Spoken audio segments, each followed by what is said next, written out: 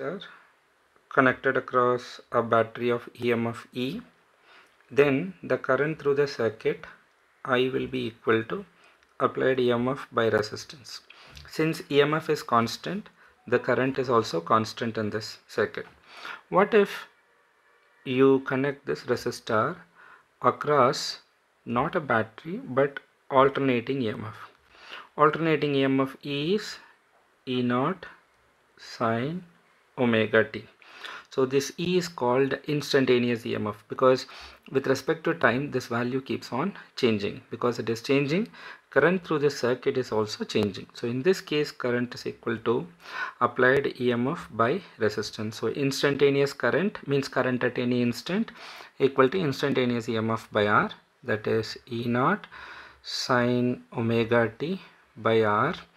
In other words, I is equal to E naught by R into sine omega t. What is the maximum value of I? The maximum value of I is when sine theta is 90, sine theta is sine 90, that means this maximum value is 1.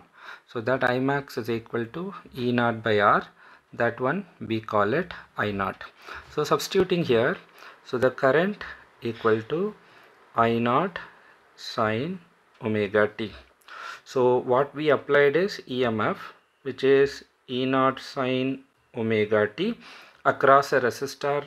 When we apply this EMF, that yields this much of current, that is I naught sine omega t.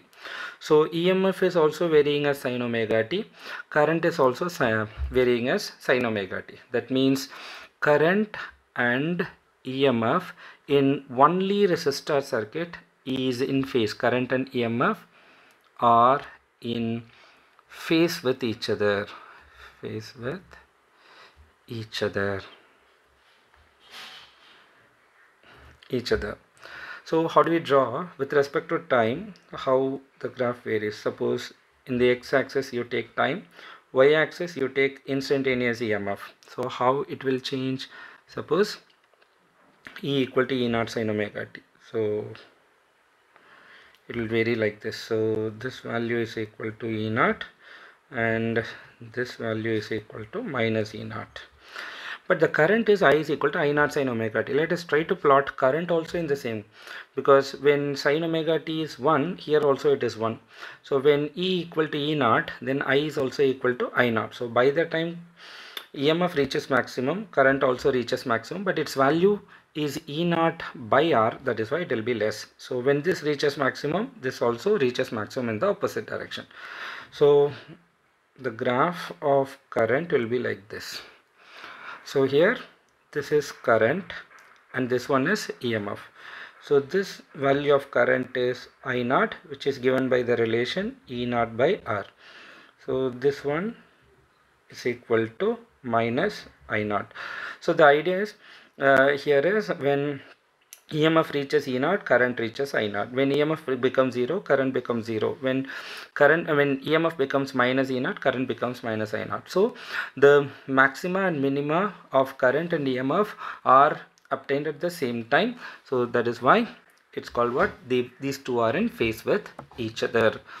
Suppose you have a geometrical entity or instantaneous current and EMF. If you are supposed to draw here, suppose if you draw instantaneous EMF at any instant E here, suppose this value, let's say this is theta, this theta is given as omega t, then this value equal to E naught sine omega t. So this value is E naught. Okay, so this is E.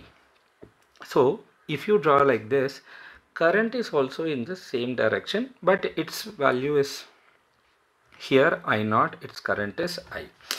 So if you draw EMF in a particular direction, current should also be in the same direction in the phasor diagram. Phasor diagram is a geometrical entity just to find out the angle between the current and EMF.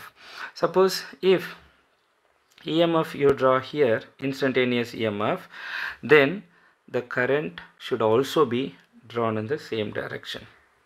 So E and I are in phase with each other in an AC circuit containing only resistor.